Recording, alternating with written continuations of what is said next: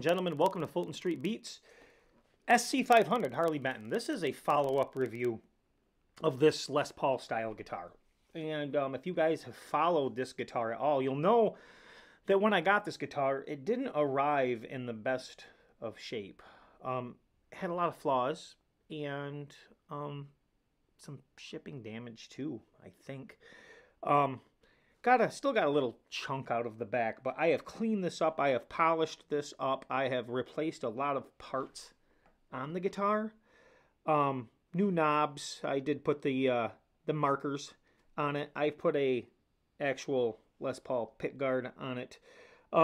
As far as playability, the thing was outstanding. Fretwork's outstanding. Neck's outstanding. Really nice weight and feel. I think my next upgrade is going to be tuners.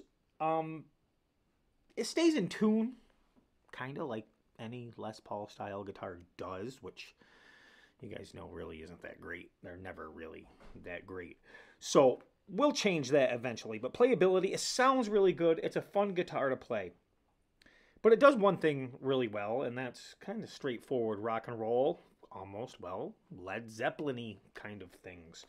And it doesn't sound very good with metal. And I think that's kind of the nature of this beast, at least not to my ears.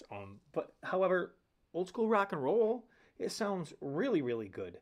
Will I upgrade these pickups? No, because this is kind of what I wanted the guitar for, was that kind of rock and roll music in the feel. It's got a really nice neck. I believe these things right now are around, I think they're around 100 and, let's check the price currently right now. Price right now, we'll pull it up here if we can. 139 bucks. Thomann music. If you're here in the States, expect around $60, $70 on top of that for shipping. So I call that the price of the guitar together with the shipping, because you're going to have to pay it no matter what. Now, if you live over in Germany, then you're not going to pay the shipping like that, of course.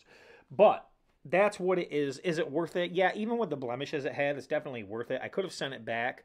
They sent me a return label, or were about to, and they were paying for the shipping back, and they were going to send me another guitar or refund my money, whatever I chose to do. I chose to keep it because it played so well.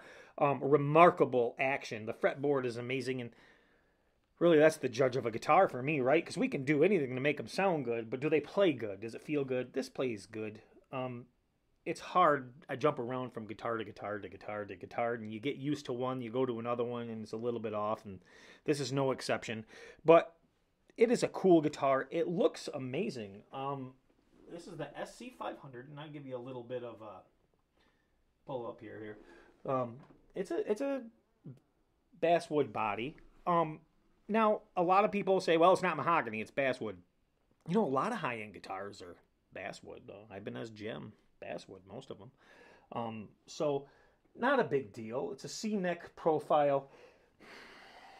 It's almost a D, to be honest. It's a nice neck. Of course, it's not super fast because it's got that glossy finish on the back, but it's not a shredding guitar. If it was, you know, smooth, it could have been, but it's a rock and roll guitar, and that's what it does well. Block inlays, 22 fret. Of course, you know, you guys can look all this up for yourself, and this got DLX hardware on it. Everything's gold plated. I don't know if the camera picks it up or not, but it's got really decent gold plating. Did have some scuffs on the tailpiece when I got it, but I buffed that out. It does hold tune, like I said, but over the course, 5-6 songs, you might have to adjust up your G string or maybe your high E. So what's it got for strings? Whatever it came on at factory. I think they're 10. What are they? I don't even know if it says here, but they're not 9 to 42s. They're definitely not 9 to 42s. I think they're 10s. But it's cool. It's got a beautiful looking fretboard. Kind of an ebony look to it, although it's not real ebony, but it does look it. The back of the guitar is nice, except for that mark wherever that is. I think it's up here someplace. I got a little chunk taken out of it, and it arrived that way, but it buffed out nice. And this is my favorite part of the guitar, is the way they cut this so you can access with ease your high notes with ease. You're not even struggling. The hand naturally goes there and does anything you need it to do up on your high fret, which is really cool.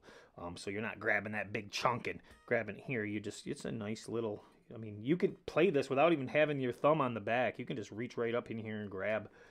It's pretty cool.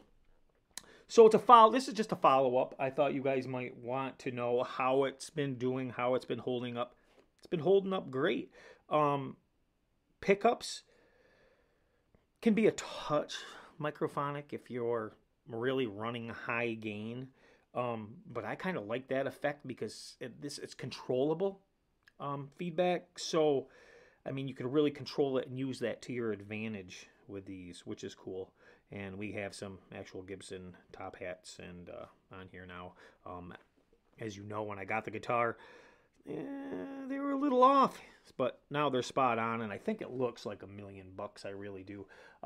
Like I said, probably going to replace the tuners and probably going to go with some lockers. If we're going to go with anything, we might as well put some go-to lockers on it. Because, well, they work good and they're really not that expensive for what you get. Yeah, this is probably going to be one of my keepers because it's a nice playing guitar and it looks really good now. And if you guys are interested in these, head over to Thomann Music, check them out. They got a lot of other ones too, including some EMG equipped LP style guitars, which are really reasonably priced also. I want to say they're around $333, $338. I could be wrong, but that's what I remember them at in my head anyhow. Check those out. They're getting great reviews, and man, they're screamers. So maybe we'll pick one up sometime. But let me know what you think in the comment section below. What do you think? SC-500, Harley Benton. It's a good-looking guitar. Sounds pretty good in my opinion. Definitely rock and roll. Don't forget to hit that like button, share, and subscribe. And I'll be talking to you soon. Remember, it's rock and roll that makes the world go around, baby.